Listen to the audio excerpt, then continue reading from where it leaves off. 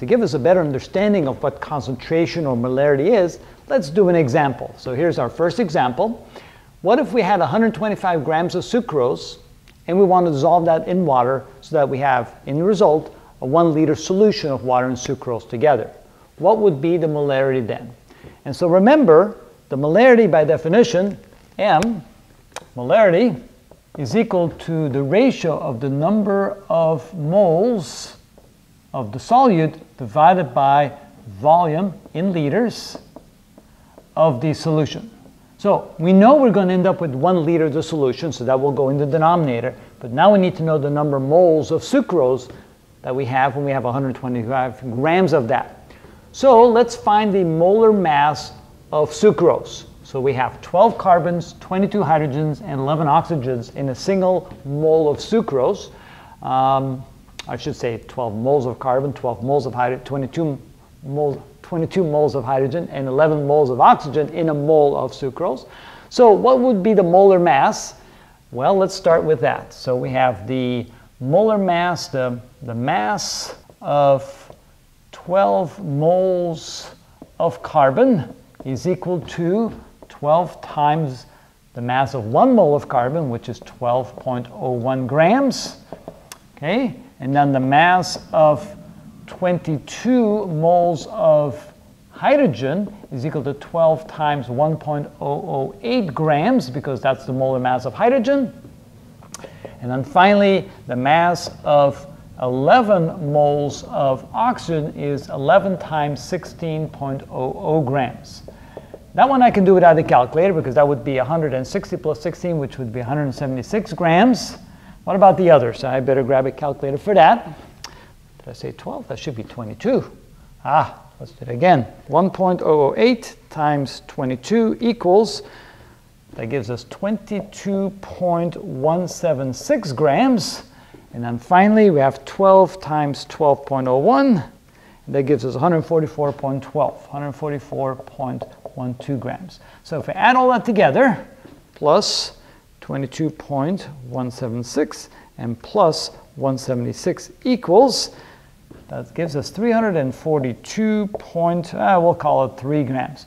So this is the molar mass of sucrose. Since they gave us 125 grams, which is less than that, we end up with less than 1 mole of sucrose. So the number of moles of sucrose, C12H22O11, is equal to, well, we have the mass, which is 125 grams of sucrose, divided by the molar mass of sucrose, which is 342.3 grams of C12H22O11 per mole of C12H22O11. So now you notice that the grams of sucrose cancels out, and since we're dividing by 1 over the moles of sucrose, we end up with moles of sucrose, and it's simply going to be the ratio of that. So we take the mass that we have and divide by the molar mass. That gives us the number of moles. So let's bring that to the denominator, times 125 equals, looks like we end up with 0.365 moles of sucrose. All right, so now we know the number of moles of sucrose that we have and that we end up dissolving in the water, so we end up with 1 liter of solution. So now the molarity is going to be the number of moles divided by the volume. So this is equal to 0.365 moles divided by 1 liter of solution. And so the molarity is 0.365 moles per liter. And there you go. That's how you write it.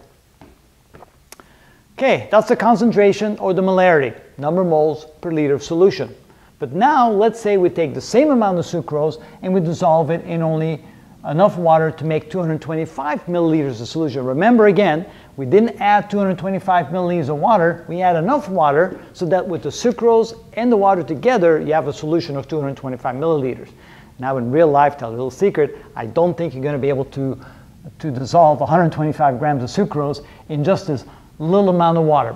Probably not possible in the real world, but we're just doing it for the example. So here then, for part B, the molarity, which is the concentration, which is in M, so we use the letter M to indicate molarity, is equal to the number of moles, which will be the same, 0.365 moles, divided by the total solution, or the volume of total solution in liters, so 225 milliliters. Milli stands for 1/1000, so convert to liters would be 0.225 liters. So in this case, we have 0.365 divided by 0.225 equals, in that case, we have a molarity of 1.62. That would be moles per liter. So that would be the concentration in that solution. It would be the number of sucrose moles, the number of moles of sucrose per liter solution. Since we put in a smaller amount, only this much, you can see then the concentration would be much higher. Okay, and that's how we find the concentration or the molarity, by dissolving some sort of solute in water to end up with a solution that we can then indicate the concentration or molarity of.